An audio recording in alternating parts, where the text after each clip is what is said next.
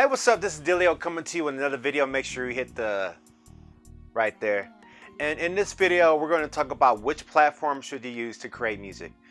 Now, every time I come on the platform, YouTube, Instagram, and I use a different platform that people are used to seeing me, the first thing that they ask is, did you quit using the previous platform? Did you quit using the previous platform? And you know, and I get this question a lot, and it's cool. I guess it's nice to know that producers are keeping track of what I use. It's very complimentary to me, but what I would like to suggest to anyone who's wondering what I use or what I don't use is to try to appreciate the platform that they are and not try to focus so much on what I'm using, or just because you don't see me using one platform means I quit using it. I think it's best to appreciate being able to use the platform that you have, rather it be the FL Studio, Logic, Studio One, Pro Tools, MPC, Machine, whatever you want to use, that you're comfortable using that in a way that makes you happy. I know from personal experience that there's so many tools available today for kids that were younger than my age right now. I remember back in my day, like, we didn't have an FL Studio. We didn't have phones that we could just create whole songs from. So I get it that it's probably like really overwhelming that there are so many options to choose, especially when you're first getting into it and stuff like that. And I think that maybe watching someone use what you use helps you to build confidence in the platform that you're using, when really the truth of the matter is that you can be dope with whatever you got, man. You can be dope with a cell phone. You can be dope with FL Studio, Machine, Ableton. You know, you can be dope right where you're at, and you don't necessarily have to really care what I use or what anyone else just uses. You know, for me personally, like, you know, I'm a fan of Timbaland, right? And so I see him using Ableton Live, and I saw him using that for the longest while I was using Machine, you know, and you know, I'm at the point now where I can understand that, okay, that's his preference, that's what he likes to use, that's cool. And what I want to do is to be confident and use the platform that I want. You know, even Reason, you know, like I got my first placement using Reason, and I don't even really use Reason right now. And my thing is this, is that I'm fortunate enough at this point, and it wasn't always this way, but I'm fortunate at this point to be able to use pretty much whatever I put my hands on. If you wanted me to pull up Reason, I could make a track on that. If you want me to pull up Logic, I could make a track on that. I pretty much have been fortunate enough to have my hands and to dabble into everything and to see what I like and what I don't like. But what particularly works for me in the moment may not necessarily translate to your experience. You know, you may be using FL Studio and may not feel a comfortable transition from FL Studio to Machine or MPC or vice versa. You know, so I think it's very important to learn how to be comfortable on the platform you use. And like I said, it's very complimentary that guys are paying attention to what I use and automatically assuming that I'm quitting using the previous platform that I'm using. And I'll go back a few years. You know, I think that earlier on, I kind of wanted to develop this pride, you know, that's just pride, like, oh, I'm you know, like I'm this Machine user, so, you know, we the dopest, or I'm this MPC user, you know, and for one thing, it doesn't help your bottom line. It doesn't help you reach people with your music. And at the end of the day, if your client is listening to music, you think they're paying attention to what platform you're using? Do you think they care what kind of pad you use? Do you think they don't care? They're more focused on an experience. And in today's world, you know, I know that producers are stars now. I get that, and I see that, especially with the BeatStars community. I see that they're stars and all that stuff. And I'll be the first to tell you, yeah, I want some of that exposure too. Yeah, I want some of that clout too, because, you know, I like to be seen in the light that's successful on that platform as well. But at the same time, I have to remember that I'm dope right where I'm at, that I'm very creative right where I'm at. And while I may not have all the accolades and things that other producers have, I still have to remain confident that I have something special too, and that that I still have an opportunity to still pursue it and learn from my lessons, you know. And that's another thing too that even I have to learn, and I'm talking to myself on this, is that I have to remember that my path is my path alone.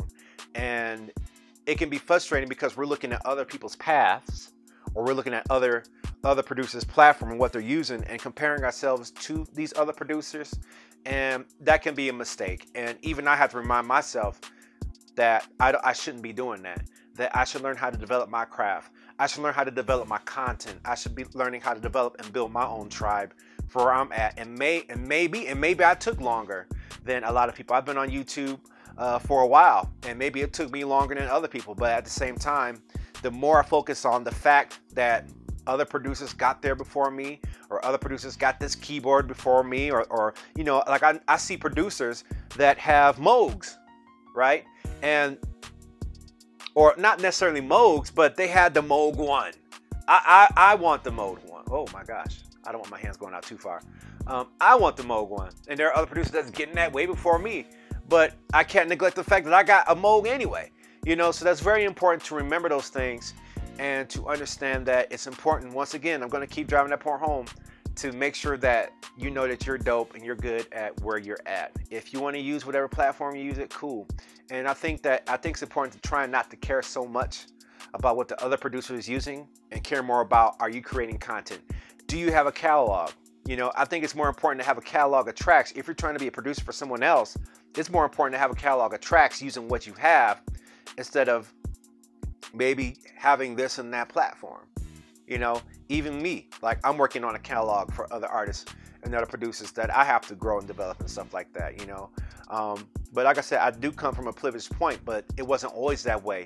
I can go back to when I was shooting my early remake videos, and I was looking for help to get a machine studio. You know, I was working a job where I could barely get my hands on that. Now I got my hands on that.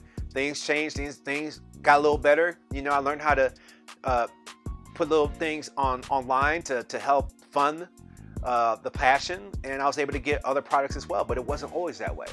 You know, I remember getting the MK1, and everybody had the MK2 with all the colors, and I'm sitting here pressing the old MK1, and it's all greasy, and the knobs are going out on it again. And there are still people today using the MK1, you know, and kudos to them for using that thing. You know, I don't know if it's still working for them, but kudos to them for that thing, you know, for them using that. And I think that's what matters most. And, you know, to drive this point home, if you see me switching to another platform, notice that I'm always trying to see what fits for me in that moment. And if using FS Studio fits for me, or Machine fits me in that moment, I'll use it, you know. And I can never write off a company, because you don't know what one company has up their sleeve despite their track record. You know, let's look at Akai. You know, I don't think anyone was taking them seriously, and I wasn't really taking that company serious when they came out with the Renaissance. You know, and this is them catching up to Native Instruments with their Machine Studio, right? And I wasn't taking that serious until they came out with new standalone hardware that was both hardware, and that made me pique my interest, and I was able to go to Guitar Center and check it out. You know, and so while I may not be using the machine much, that doesn't mean that I'm keeping an eye out on the company, because they could come out with something that changes the game, despite the past track record. We got to be careful to learn from the track record, but not be stuck or not stick our belief systems in previous track records of companies. So I always got to keep my eyes open, because there might be a nugget somewhere that I may not discover if I stay in my own platform, or if I stay right here and stay rigid. You know, I sold beats this year online because I was like, screw it. What are these kids up to? Let me see if I can get some of that. And I did. You know, and I'm learning how to grow that brand. That's why you see me putting beat videos up on my YouTube channel now, amongst other things, you know. And I want to do top boxing and all the other things. But one thing I have to get back to is making this fun again. You know, I think that, and it was very interesting because I was in a panel, and in this panel, I was watching a panel. I wasn't in a panel. It'd be nice to be in a panel someday, but I was watching this panel, and I don't know if you're a YouTuber or someone who's trying to do something online on social media platforms, but we all watch the numbers, and if the numbers don't look right, you know, it can ruin your day. And sometimes I have to kind of put that down and learn how to be silly on this platform again. Learn how to have fun, make a beat, make a track, make a song, rap, you know, and do some things. And I know that it's partially a business now, but there's always a balancing point, because if you get so business minded, you lose out on the fun. And if you lose out on the fun, you lose out from the revenue that you can make from the business. So there's always a balancing point that you can make in between all that. Same thing with the tools you use, you know. So if I could close with anything on this video, I would say appreciate that you're in a time now where there's more than enough technology available to make music versus 10, 20 years ago, and that you should appreciate the platform that you have, and try not to focus so much on what other producers are using, but focus on more of the sound that you're making, focus more on the content that you can create, and focus on the relationships that you can make to propel your career forward, you know.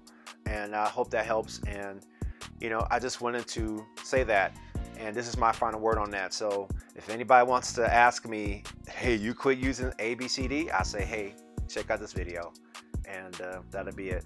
So thank you guys for watching. Make sure you hit the like button, subscribe, let me know what you think in the comments. I pretty much read them all. I want to respond to all the comments. So if you got something you want to say, or if there's something you'd like to see me talk about, leave it in the comments. And let's have fun on this platform. Let's loosen our shirts a little bit, and let's have some fun on this platform. All right, I'm out of here. Peace.